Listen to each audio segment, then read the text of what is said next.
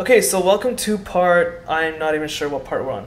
Anyway, so in this particular video segment, we're working on the storage, optical drives, power wires, and connecting the case wires to the motherboard. Now, I thought I had a Blu-ray drive. I don't know where it went. I don't know if I lost it or if it's just gone somewhere during the move. Whatever. So I'm not going to have an optical drive for now. I have my secondary computer if I really have to burn anything. So for now, what we're going to be doing is I want to get the motherboard sorted, but there's one thing to keep in mind. In this particular case, if you want to put in a hard drive, it's quite easy. All you have to do is squeeze these brackets, slide it out, put your hard drive in, done.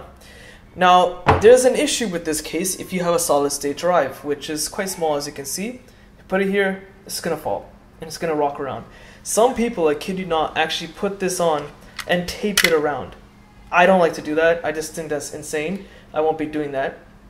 So what I have to do is buy a 2.5 hard drive or SSD bracket, which is this is an SSD, to a 3.5 Dre kind of conversion. So this bay is going to sit here and this SSD will sit in the bay on top. There's no particular order you have to do this in. You can put the optical drives and storage drives in first. You can work on power or the case. I want to work on the case. Now the issue here is figuring out which fitting and slot on the motherboard is going to work with which particular wire for the case. Some of them are pretty self-explanatory and they have a very particular fitting so you can't get it wrong. For example, right here in very fine little writing on this particular port, it says USB 3_12. So I know that's going to be USB 3.0. And that's going to be this particular wire right here. And the fitting is quite unique. It's, you know, it's just going to slide in there and there's a hole on, well, this side, and there's a bracket underneath here. So it can only fit. Nothing else is going to fit there. But when it comes to like connecting some of the power supply wires and differentiating between the wires for the case and where they go, it can be a little bit confusing, but majority of them have very particular fittings. I would consult your motherboard manual, or I would just research on the net if you're not sure. Most of the fittings are very unique. So the issue I have in this particular case is, for example, the manufacturer put everything through the slot here. This USB 3.0 wire, just for this example, has to go up here. It can't reach. So I have to feed it back through, because I actually have another backside panel, feed it back through here or here, and then plug it in. So this is actually going to be a lot of work, very time consuming. So let me just show you my case, what it looks like on the other side. So as you can see, I've taken off this side panel as well because I do have that option.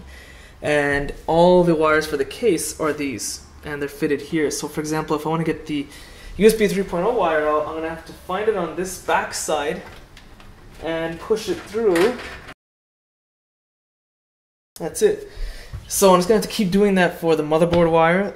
So for example, this huge one over here is not for the case, it's for the power. So there it says MB for motherboard. Some motherboards will actually have this additional requirement as well. So I have my work cut out for me, so I'm going to be skipping a lot of this just because it's kind of boring. And we'll skip over to when we're ready to put the hard drive, solid state drive in, and the bracket for the solid state as well. Okay, so much of the computer has pretty much been connected. Things are pretty self-explanatory. So for HD audio, it clearly says on the motherboard HD audio.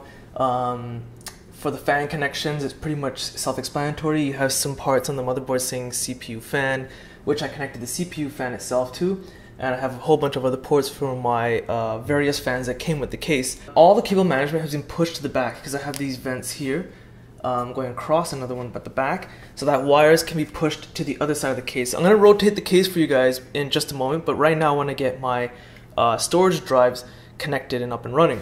Now, I had purchased a SSD 2.5 to 3.5 bracket. What I didn't know about my case is that you don't need to do that. You don't have to buy that bracket adapter. There's actually 4 holes here which were implemented just for this situation, where I would just screw in the SSD just on top and it would just sit like that.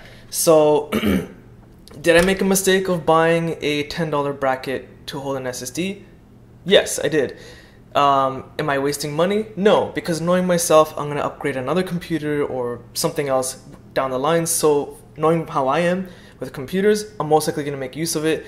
But this is part of the learning experience. You will make mistakes, even if you're quite tech savvy. Okay, so because this bracket is designed for a 3.5 inch hard drive, this one does not require any screws. I actually have some holes, some holes on the hard drive with some pins sticking out of the case. So because it's plastic, you kind of flex it out, and you're just going to basically position it inside. And you're going to line up some of the pins with the holes. So that's left side is done. It's quite hard to show you guys, but basically I want this pin here to line up with this hole there, and the same with the other side. Put that in there. And this thing is not going anywhere. There's no need for screws. It's just going to stay there. So that's pretty much set to go as well.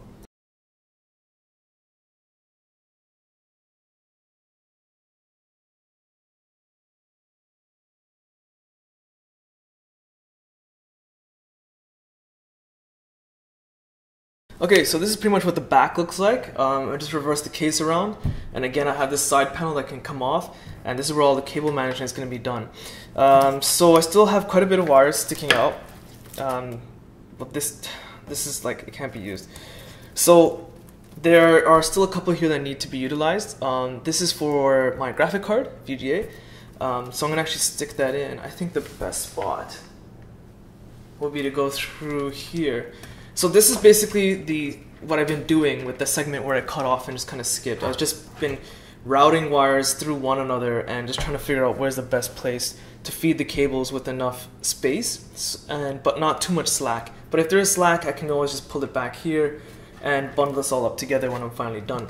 This zip tie here was already placed and unclipped from the manufacturer, which didn't really affect me, but if you have to, you might have to unclip this yourself, depending on what type of case and computer design you have. So what I'm going to do is actually put the SATA here, or SATA rather. So that's for connectivity. I'll get power up and running in just a moment. It's gonna go there. That just clips in just like that. But right now my two drives have no power. This is actually a similar setup to optical drives, which again, I don't know where my Blu-ray drive went, but basically the connections look pretty much like that. It's the same L shape as SATA, but just longer. That's pretty much it. So because it's a semi-modular case, it wasn't connected to, power supply. It's not connected to the power supply. This is something I have to do myself, and then feed the wires through here, wherever I want, and then connect the power.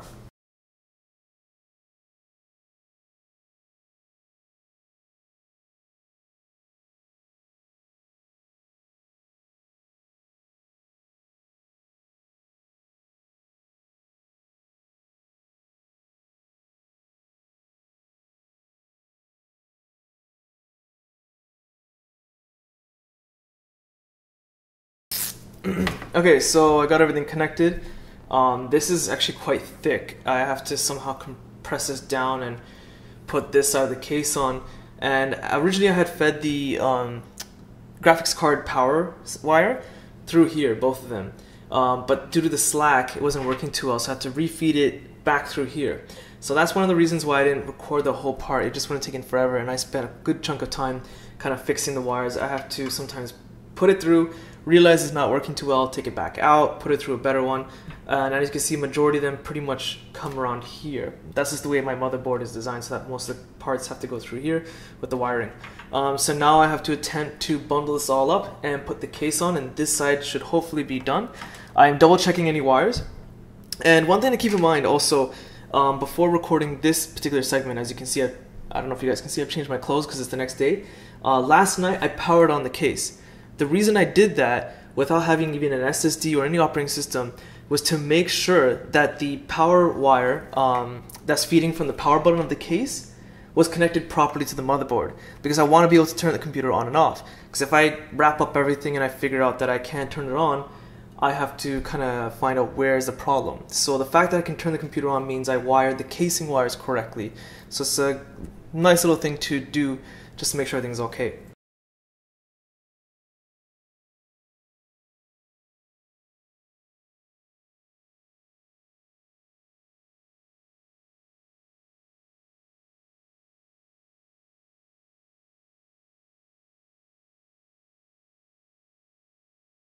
Okay, so I got the back panel on, or rather the other side panel, with a tremendous amount of struggling because I had to rearrange wires yet again and kind of just use my entire body to press the case as it would slide because I could barely get it on. That's one thing I don't like about these performance cases, is that the other side, they never seem to leave enough room for slack. But now I have another struggle because I have a fan on the other side. I have to somehow connect these wires while also holding the fan up, or the side panel.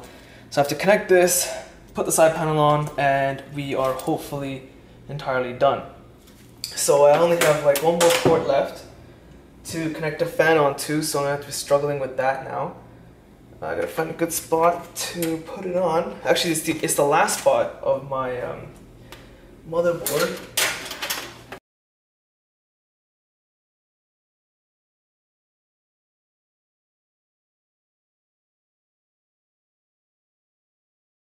So the computer has finally been built and put together, and it did take a while for me to install Windows because I couldn't find that Blu-ray optical drive I was talking about at first, so I had to install Windows via USB stick. I was actually able to find that Blu-ray drive after Windows is installed, which is typically my luck, but hey, I got it plugged in and working. And of course, it's always nice to know that pressing that power button will operate this beauty of a PC. And of course, if you're making a PC that's on a lower budget, it's still satisfactory to know that it's up and running and this is all your hard work placed together.